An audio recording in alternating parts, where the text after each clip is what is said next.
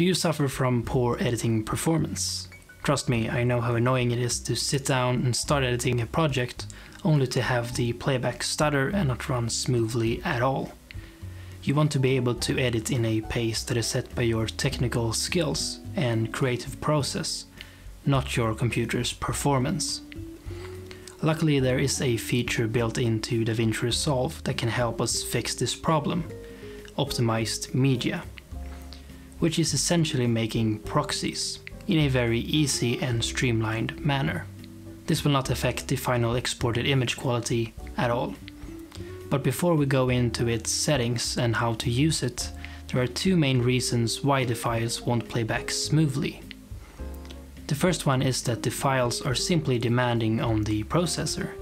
That could be 4K files compressed in H.264 or H.265, for example.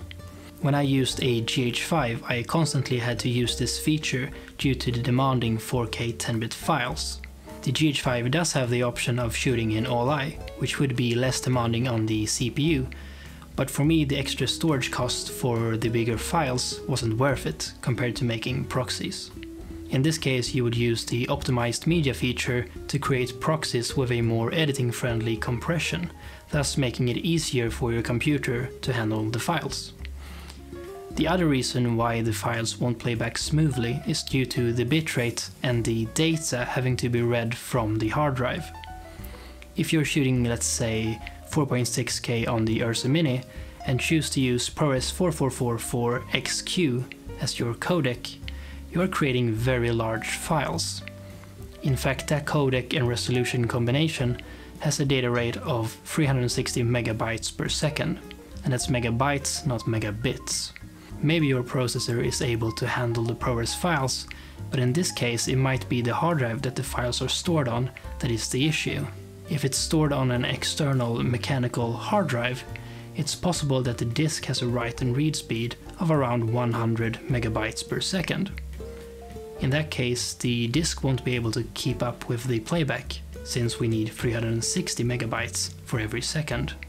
If you do have an internal SSD, for example, the solution could be as simple as moving the files there instead, assuming you have the space, and removing the need for creating proxies, since you can now read the files in real time.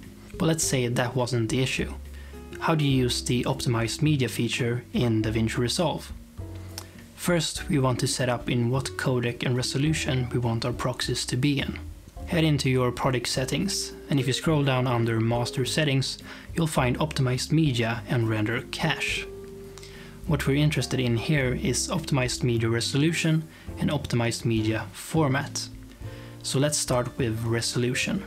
Here we have the option of using the original resolution of the clip, or you could go smaller and set it to half, quarter, 1/8 or 1/16. There's also the option of choose automatically. When choosing this option, Resolve will try to balance visual quality by only reducing the resolution of clips which have a bigger resolution than the timeline. It will use whatever ratio gets it closest to the timeline resolution. But a good starting point would be to edit on a 1080p timeline. You could of course change it to 4K before exporting, and using the auto option. When it comes to format, your options vary if you're using Windows or Mac. If you're using Windows, you have these options, but if you're using Mac, you will also have ProRes. If you are on Windows, I would recommend DNX HRSQ or LB, depending on your desired level of visual quality. SQ having the higher visual quality, but also larger files. On Mac you could go with the same option, or instead use ProRes LT or Proxy for even smaller files, for worse image quality. Of course you can go for even higher quality options if you want to.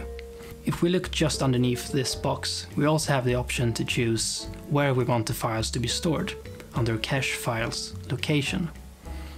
I decided to create a folder called Scratch on a separate disk from where my OS and Resolve is installed, but that's up to you. Now we are ready to create our optimized media. So locate the files you want to create optimized media for. Select all of them and right-click. Then simply click Generate Optimized Media. Resolve will now start its process of creating new optimized files. But don't worry, the original files are still there and intact. How long this will take depends on how many clips, length of them, resolution, codec, and of course your PC's performance. If you want to toggle between using optimized media and the original source clips, simply go to Playback at the top and unselect Use optimized media if available. Here you also have the option of deleting all optimized media created for this specific project. Or if you're like me and always forget to do this and can't be bothered to go back through old projects, by creating an easily accessible scratch folder that I talked about earlier, you can simply go and clear this folder once in a while, removing your old proxies. And once you're done editing your project and want to export, Resolve will automatically use the original source files for the render. Unless you would for some reason have checked Use optimized media under the advanced render settings. So there you have it, a simple way of creating proxies, or optimized media as it's called in Resolve. Hopefully you can edit your footage without headaches from poor playback performance now. And that pretty much wraps it up for this video. Like the video if you liked it, subscribe if you want to see some more, and I'll see you next time.